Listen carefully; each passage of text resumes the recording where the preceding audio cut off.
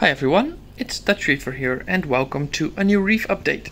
It's been a while, but it's been quite hot in here over the past few weeks, so I didn't really feel like making new videos when it's that hot. So here's a new one. Today I'm going to show you a quick update of my two reef tanks, so this big tank and the Nano, because there's quite some new corals. A good friend of mine quit the hobby. He had a very small pico tank or a nano tank, somewhere in between, and he had some beautiful corals that he sold to me. So they're mainly in the nano reef, so you'll see them later on in this video. Let's start off with this reef, as this is well, the biggest one. So I explained to you about the temperature. So I did in fact buy a chiller a few months ago that came in handy over the past few weeks. So I've attached it directly to the roof, where the heat is being sucked out directly. Otherwise, it would just be circulated back into this room, heating up the room. I did have an air conditioning as well, but that's in the living room right now, since the temperature there is a bit more important than here. So I've just kept the chiller on this tank for now to keep it at around 25 degrees Celsius, which it's doing pretty well. It's a TK1000 from the brand Jecod, and it's doing quite a nice job in keeping the tank at temperature. So, bit of an update here. I think I showed you last time that I updated the reef structure, or maybe I didn't. In that case, you can see it right now. So I tried to make it even more open than it was before, to give it that much more optimal flow. Yeah, that's been working out quite well. As you can see, the sand looks pretty good. It's still a bit dusty here and there. But yeah, that's just what happens when you have a lot of fish moving around and kicking up dust. There's still some cyanoalgae on the rock, so that's what I'm still trying to get rid of. As you can see, like this, that's still the last remainders of cyanobacteria that need to go away. But then again, that's also just giving it a bit of time. Yeah, frequently sucking it off with a hose and adding some fresh salt water in there. So that's going pretty well. The fish are having a blast. Let's quickly move to the other side, since I think that's the bit more fun side to look at. The reef from this side looks pretty much the same as you knew before, with the exception that this is now a lot more open as well. And as you can see, here's a nice shot of the sea urchin, the diadema, well, and the fish are already lining up for a quick shot, since they like to be in the center of attention. One of the new corals that I got is this, I had this one in my nano tank as well. Funny story, this coral is one I bought I think 4 or maybe 5 years ago together with my friend. We cut it in half, both took half of the coral, and both have grown out to a whole new a beautiful colony. So this leathery coral, this cabbage coral, is exactly the same. It's the other half of the one in my nano tank, which I'll show you later on in the video. There's some new Recordea. So for example, these orange ones here I got from my friend. Then these Zoanthus, they are called Sunny Delights or Sunny D's. Yeah, some reef branches that lie here and there. And there's also another Recordea right here. So there's a couple of corals. One more toadstool that is here, which is, well, it's still early in the morning, so I guess it's still about to wake up.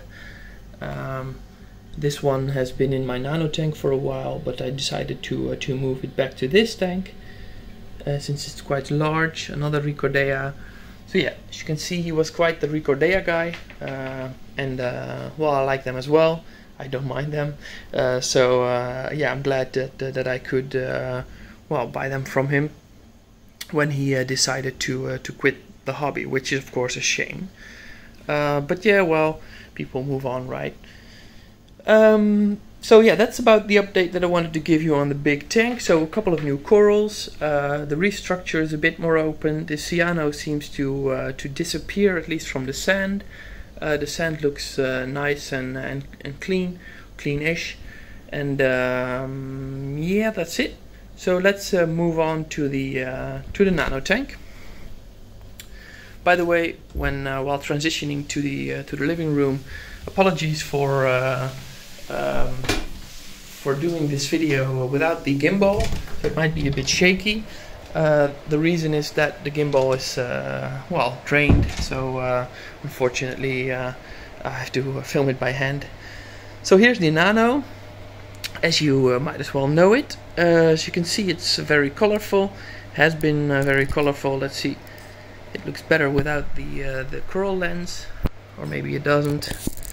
Well, let's keep it on here for now and remove it halfway through the video, so you can decide for yourself which image you like more.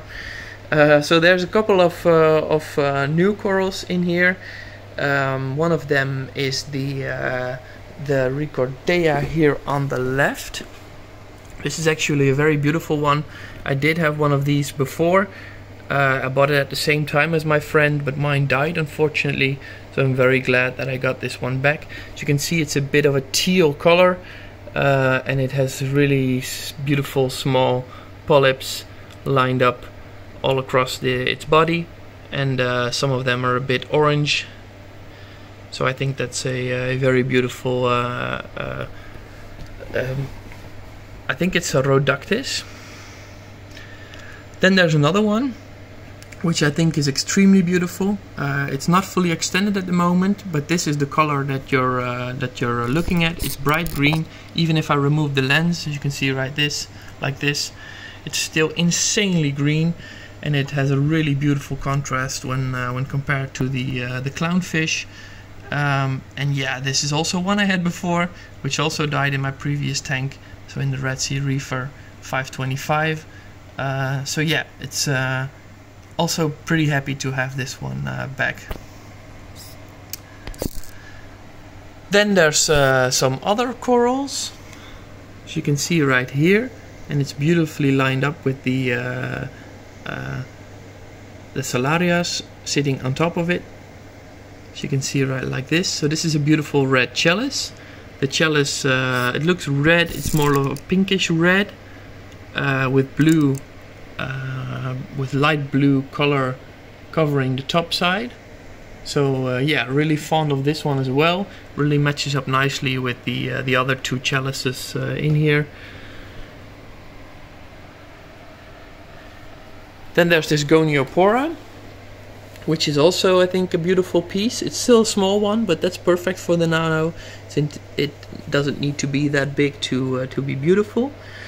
So I really like this one as well. It extends pretty well, and overall gives a very nice wavy look to the tank.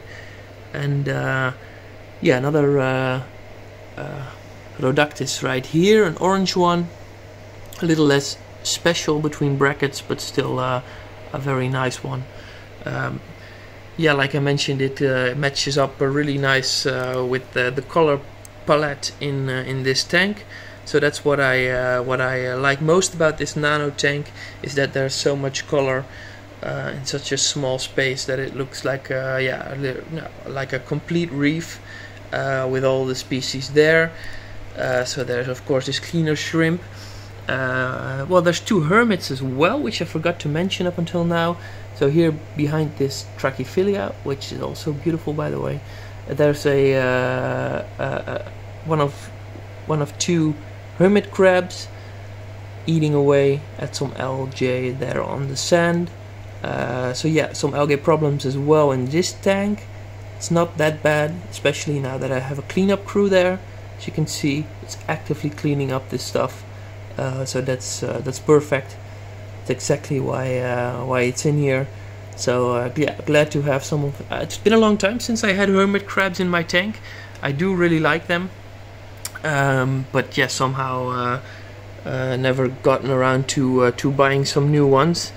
Yeah, I think overall in a nano reef, having small creatures like crabs and shrimp is a very easy way to sweeten up your tank without adding too much bio load. So there's already 4 fish in this tank, which is absolute maximum for a nano reef like this to keep the water values stable. I think I haven't even shown you the newest fish. So as you might be aware, there's 2 clownfish in here, which you've seen before. Then there's this little or small caudernie, which is one of the more recent additions. I got it from a fellow reefer who found it in his overflow. There was one left, and he asked if I wanted it. I said, well, it would be a perfect fit for the nano reef, as you can see. So I'm really glad that he contacted me and brought this fish over. And then there's one more small fish, which I cannot see at this moment because it's very small. But you'll have to trust me for this. Ah, he's here. As you can see, I always forget the name, but I'm sure one of you will mention it in the comments. And yeah, there's also a sun coral right here, which I still have to feed. Good reminder. Here's the other cabbage coral, which I just referred to. So this is the other half of the one that I bought together with my friend all those years ago. So it's really nice to now have both sides of the same coral. So that's it for now. Thanks for watching. I hope you enjoyed the update, and stay safe, and I'll see you in the next one. So for now, bye bye.